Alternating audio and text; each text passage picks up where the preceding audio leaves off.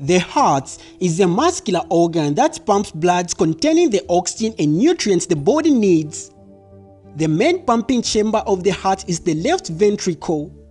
When the left ventricle contracts, it sends oxygen-rich blood to the body through a large artery called the aorta. Connected to the aorta are small arteries called coronary arteries. Blood flows from the aorta through the coronary arteries to supply the heart muscle with oxygen and nutrients. Heart attack is the condition affecting the cardiovascular system in which the heart does not receive enough blood rich in oxygen and nutrients, almost always due to a blockage of the coronary artery and/or due to atherosclerosis, leading to damage of the heart-affected parts.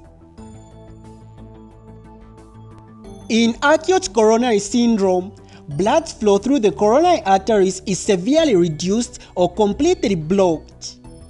One possible cause of reduced blood flow is atherosclerosis. In this condition, a buildup of a fatty substance called plaque can narrow the coronary arteries. If this plaque ruptures, a blood clot can form and block the coronary artery. A blood clot is the most common cause of the coronary artery blockage. Other less common causes of reduced blood flow include coronary artery spasm or dissection. In a coronary artery spasm, triggers such as drugs, smoking, cold weather, and extreme stress or emotions can cause a temporary and sudden tightening of the coronary artery. During a coronary artery dissection, the inside wall of one of the coronary arteries separates, which can block blood flow. Regardless of the cause, a blockage in either coronary artery prevents oxygen and nutrients in the blood from reaching the part of the heart supplied by the artery. As a result, heart muscle in that area starts to die. Death of parts of the heart muscle is called a heart attack.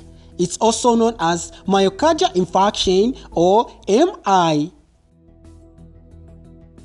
A blocked coronary artery may also cause sudden pain, discomfort, tightening, or a burning sensation in the chest called angina.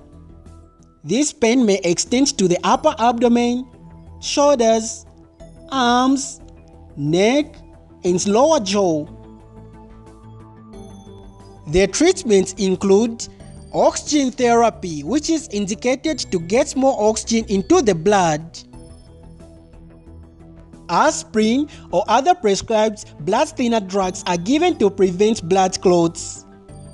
Thrombolytics, also known as clot buster drugs, may also be used to break up any existing blood clots.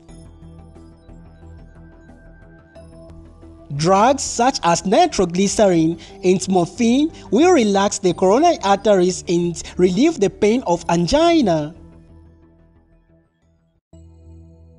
Other drugs that may also be given are beta blockers that slow down the heart and reduce its needs for oxygen.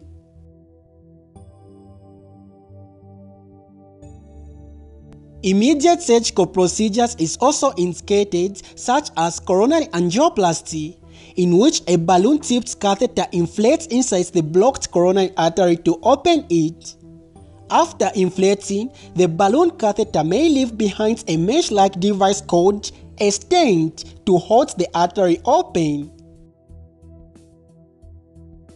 The other surgical procedure is coronary artery bypass grafts.